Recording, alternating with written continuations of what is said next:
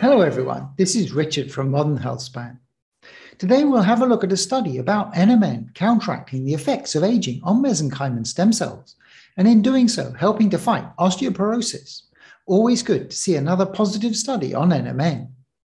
First, a disclaimer that in this video we are sharing a study that we found interesting. It is not a recommendation or medical advice. Here is the paper, NAP1L2 drives mesenchymal stem cell senescence and suppresses osteogenic differentiation.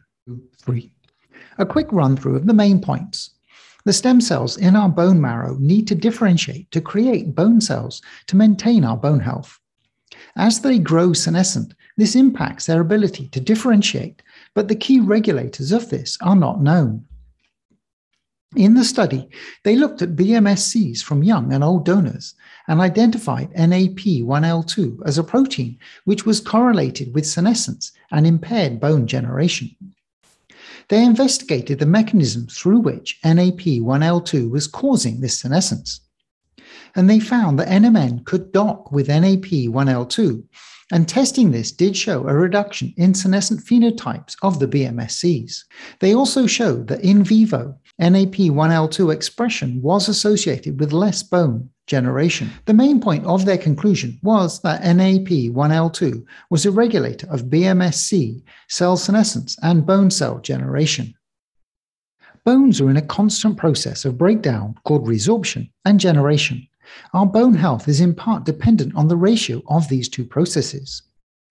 Mesenchymal stem cells are found in the bone marrow and have the ability to differentiate into many types of cells, such as fat or muscle cells.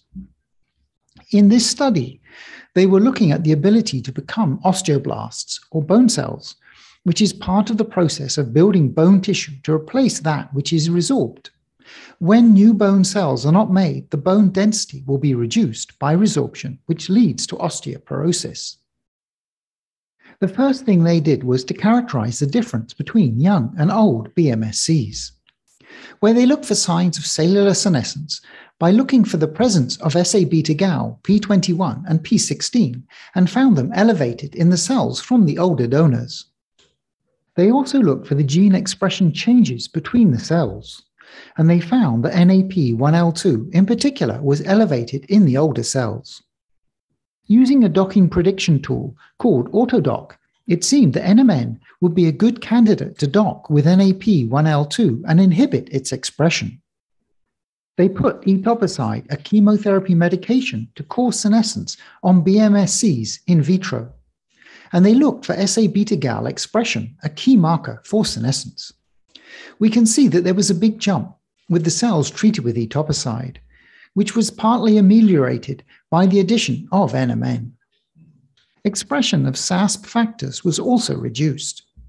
This graph shows the expression of messenger RNA for various components of SASP, such as P21, NAP1L2, and interleukin-6. And finally, they looked at BMSCs from patients with osteoporosis. Firstly, seeing the elevated expression of NAP1L2 in those with osteoporosis, and secondly, looking at the correlation of NAP1L2 and bone mineral density, where increased expression was correlated to reduced BMD. The bulk of the study was the investigation of NAP1L2 as a regulator of BMSC senescence and differentiation. What I found interesting was that they also found that NMN, by binding to the NAP1L2 protein, could suppress its expression and reduce its impact. In our own N-of-1 trial, we have seen that the bone mineral density of both my wife and I has improved. We are taking a probiotic for this, but potentially NMN has been helping as well.